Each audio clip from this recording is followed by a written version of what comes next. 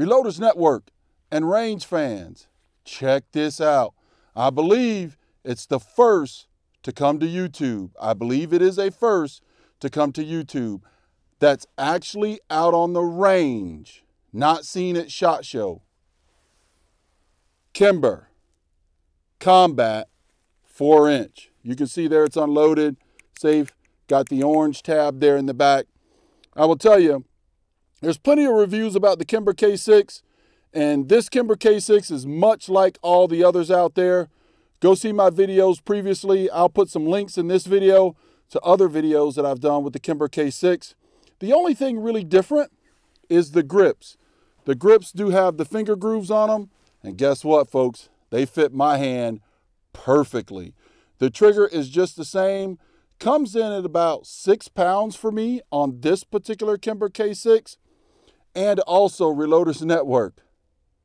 I'm not here to give you a full review, but I'm gonna put some loads of bacon. Loads of bacon. That's right. I'm gonna put loads of bacon. This is the first rounds through the 4-inch Kimber K6.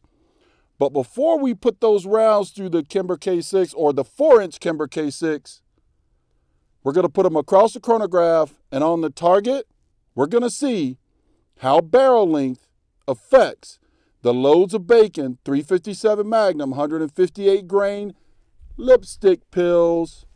We're going to see how much barrel length affects speed out of Kimber K6. I will say the quality is the same, because you guys have seen the 2-inch and now the 3-inch on my channel, now the 4-inch on the channel. That's right, we're going to put them all across the chronograph and see exactly how barrel length affects speed or velocity. And by the way, with the feeler gauge, 5,000s, folks, on all three. So the quality of the Kimber K6 is top notch. Let's put them across the chronograph, see how it comes out. Folks, we're going to start out with my Conceal carry. 2-inch, 158 grain, 357 Magnum. Put them across the chronograph. We'll bring up the chronograph target for you. I'm about 5 yards down range. We're going to put 6 rounds across the chronograph out of the 2-inch.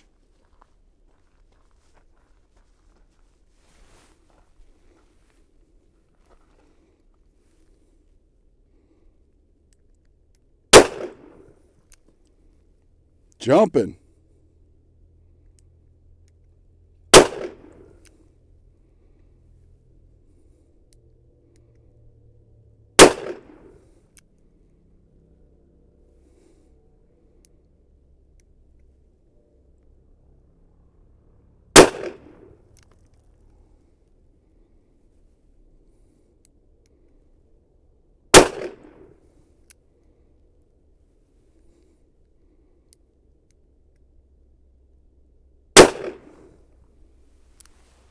Woo, that 357 Magnum is jumping out of that 2-inch. Look there, folks. They eject just fine. I think about 1,050 feet per second down range. You saw the chronograph. Now, we're going to move on to the 2-inch and see what the velocity looks like. All right, folks, we're moving on to the 3-inch Kimber K6. 3 white dot sights on all of them.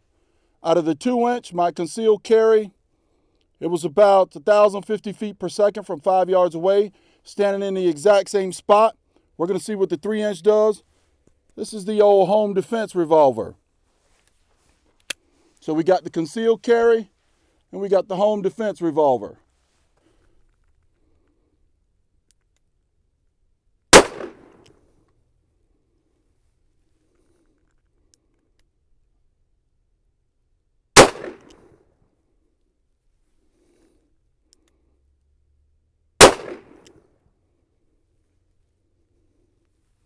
That's wrong reading. It says 193.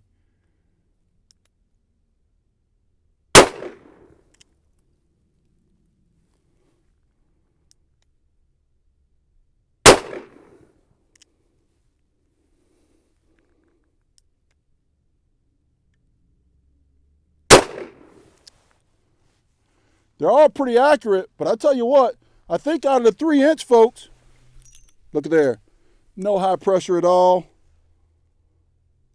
Yeah, no high pressure at all. Out of the 3-inch Kimber K6, 1,180 feet-ish or so downrange. Woo! I tell you what, it's hopping. Now let's move on to the 4-inch.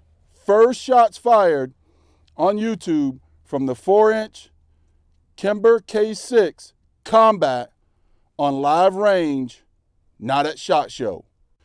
All right, range fans of Reloaders Network, what we all been waiting for, that K6s Combat.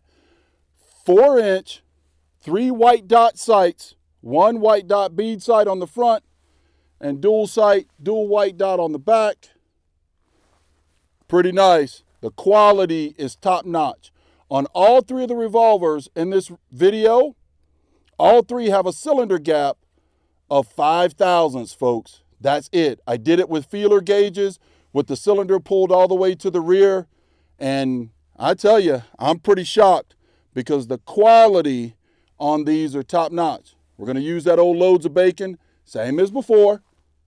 The old loads of bacon, red lipstick. We'll see if we can put red lipstick on a pig down range, get it across the chronograph. 2-inch, 1,050 feet per second. 3-inch, 1,180-ish feet per second. Now let's see what the 4-inch can do. First shots.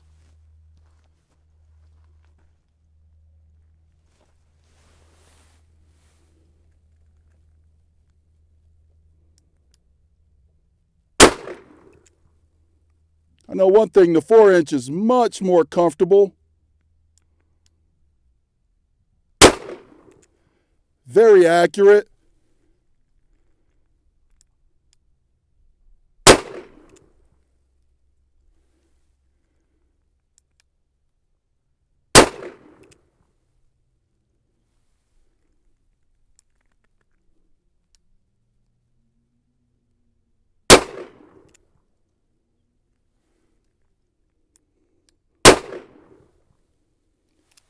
Yeah.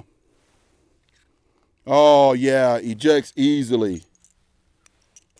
Yeah, folks, picked up more velocity in the old 4-inch. There you have it. 1,200, about 1,220-ish feet per second, I think is what the average comes out to be. But there it is.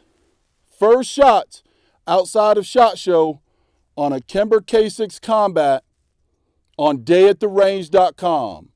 To see a full review, there will be a written review as well as more video to come on the Kimber K6 Combat 4-inch. Check it out, range fans. 18 shots from 2-inch, 3-inch, and 4-inch Kimber K6s. I tell you what, if you guys are looking for a comfortable, lightweight, backcountry 357 Magnum, that 4-inch Kimber K6 is going to be really, really hard to beat. Mr. Revolver Guy, signing out.